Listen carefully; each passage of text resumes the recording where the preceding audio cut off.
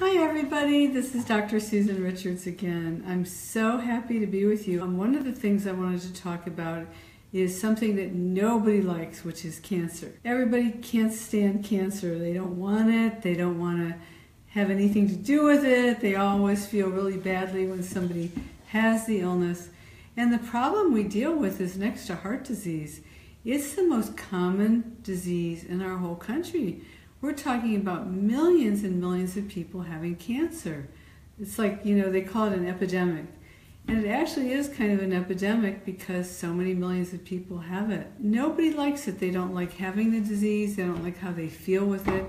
They don't like the treatments because there's so many side effects having chemotherapy and radiation and surgery, and none of it feels good. You lose your hair, your blood count goes down, you can't fight off infections. It's just, none of it's any good. The wonderful thing that I want to share with you is that doctors like myself who are also doing ministry, we're so blessed because we get to witness God healing so many people with cancer. I just see cancer healing all the time through the Lord. There's nothing that God can't do, and He certainly has no trouble healing cancer. Like everything else, everything is easy for God. He can heal cancer and He can heal it instantly. It's not like you have to wait for forever to have it healed. I mean, anytime God wants to heal something, He can heal it this fast.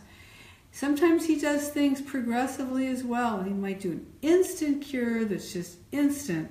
And sometimes He does what we call progressive healing, where you get miracles, but He does it kind of more step by step, but you're always getting better. There's always something to be grateful to God for. You're always healing. So this is what makes God very happy, is when we believe in Him, we trust in Him, we know He's going to heal us, and we're willing to let Him be the head. He's the boss. He's the planner.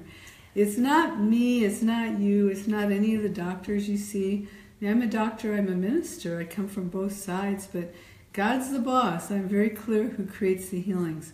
But I've been so blessed to see thousands and thousands of these wonderful healings of God, things that we could never see in my field. So I can only share with you how wonderful it is to witness all these miracles of the Lord, because everything He does in our eyes is a miracle. So I've had so many testimonies of cancer healing. Next to heart disease, it's the most common disease in our country. So even if you don't have cancer now, some of you do who are watching, and those of you that don't, just be aware that because it's such a common disease, you might have cancer on its way. In other words, it's kind of forming in your body, but you're not aware of it yet. It's just kind of doing its thing that it does. And then some of you may just have the genetic predisposition to cancer. You may have mutations in your DNA and your genetic material that's going to create cancer one of these days, whether it's next year or 5 years or 10 years or 20 years. You're predisposed just by your instruction manual that is your genetic material. In every cell of your body, you've got genetic material. And we have over 37 trillion cells.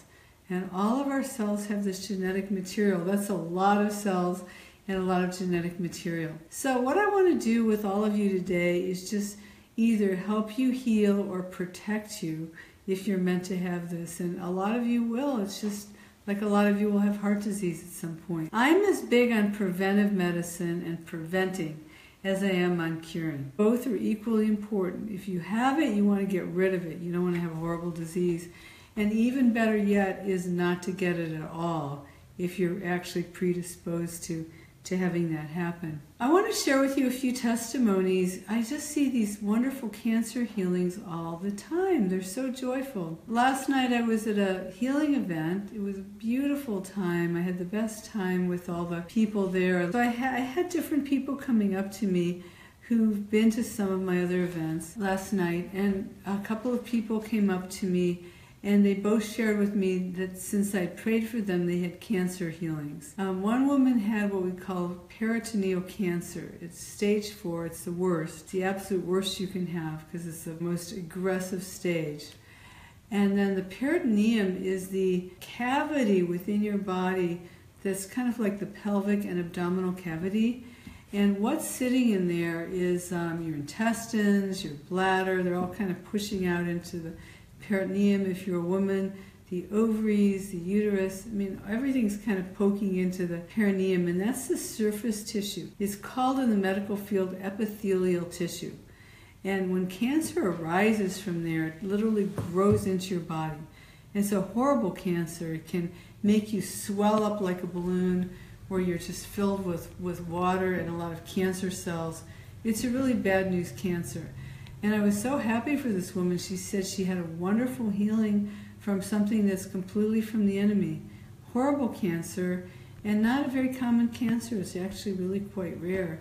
It's not like lung cancer or breast cancer or colon cancer.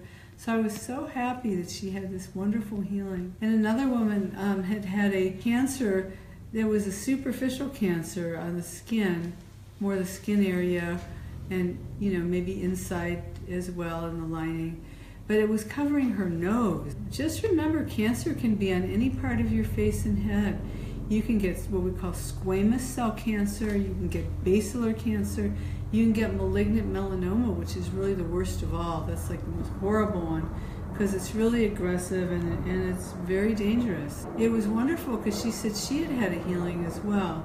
She was very excited. I'd seen them both about a month earlier, and they were sharing about this wonderful healing of the Lord. And I'm getting testimonies every time I'm doing ministry of people being healed right on the spot, people that I prayed for, God's healed them. It's just a beautiful thing for me to witness, because I love people being freed from these horrible illnesses. So I want to pray for you for a couple of things just as starters. There's so much I can pray for, but I want to pray for each and every one of you for some basics. There's no cancer, for example, without changes that are abnormal in your genetic material. DNA mutations are in every single cancer that exists. There's no cancer that hasn't had mutations exist in your genetic material. It doesn't matter what it is, how advanced it is, how early it is. It just comes with the territory. That we're going to get rid of the genetic imbalance that causes this disease. Whether you have the disease, whether you're in process of developing it, you may not even know that, or you haven't developed it, but you just have the changes in your genetic material that would predispose you to this. Let's pray this out for every one of you here today. We don't want any bad programming, malprogramming in your genetic material. We want nice, clean, happy genetic material. We don't want genetic material that the enemy has come in and invaded and pops holes in it, or changes the sequence of the components of the genetic material, or has duplicated or done anything that shouldn't happen to make it abnormal and to give you bad outcomes. So we want to make everything in the Lord back normal again. So God, I want to pray for every one of my brothers and sisters in Christ who are here, and that you all be blessed with the freshest, healthiest genetic material that is no longer coding for illness, no cancer. And I want to pray that you're cleaned up for anything. How many of you know that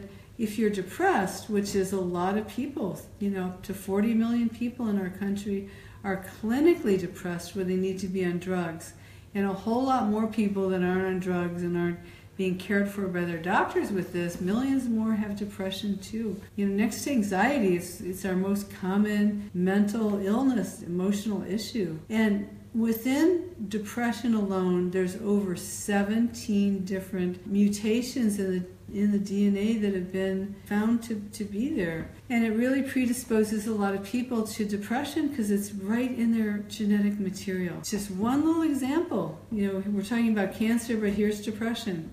So these mutations predisposing you to all kinds of issues are everywhere. So Lord, I just pray that you give everybody the healthiest and best genetic material that they could ever have, and that they're blessed with health, good health, great health, wonderful health, and that they feel their best. They feel wonderful, wonderful, wonderful in the Lord. I pray that for each and every one of you, that you are literally thriving and everything is set right so that your genetic material is a blessing upon you. No problems, no weaknesses, no nothing that shouldn't be there.